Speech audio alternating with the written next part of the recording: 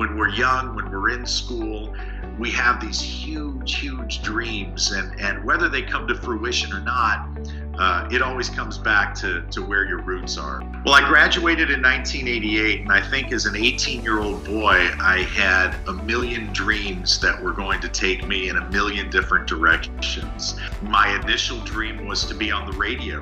If you didn't know in high school that he was already working in radio, you wouldn't have figured it out because he never talked about it, he never bragged about it. But here's this guy who's student by day and Rick Idle by night.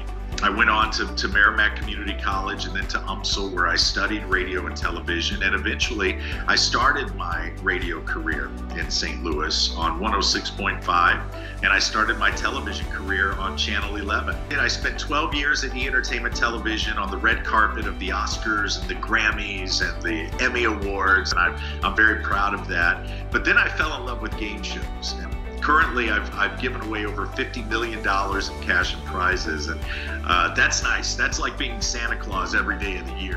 Well, I'm most proud of the fact that I've been able to support my family and earn a living doing what I've always wanted to do. That's the real gift. That here I am 30 years into this career, and I'm more excited about it than ever before. I don't think there is a more synonymous name in the Oakville-Melville School District as far as fame goes, as far as worldwide notoriety, than Todd Newton. And think about what the guy did, okay?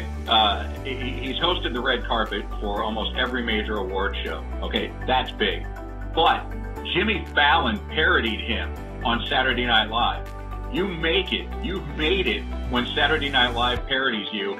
This is a real thrill because you're not even dreaming of an award like this when you're sitting in those classrooms. When I was struggling with my algebra class, the last thing I thought was that I'd be back here in 2019 accepting this honors. Home will always be St. Louis. Home will always be Oakville. And there's that special feeling of security and warmth that I get when I turn off 270 onto Telegraph Road and I start to see all my old stomping grounds. And I just get that familiar sense of peace that can only come with your childhood home. So I have gone in a million different directions, but all those roads always lead back to Oakville.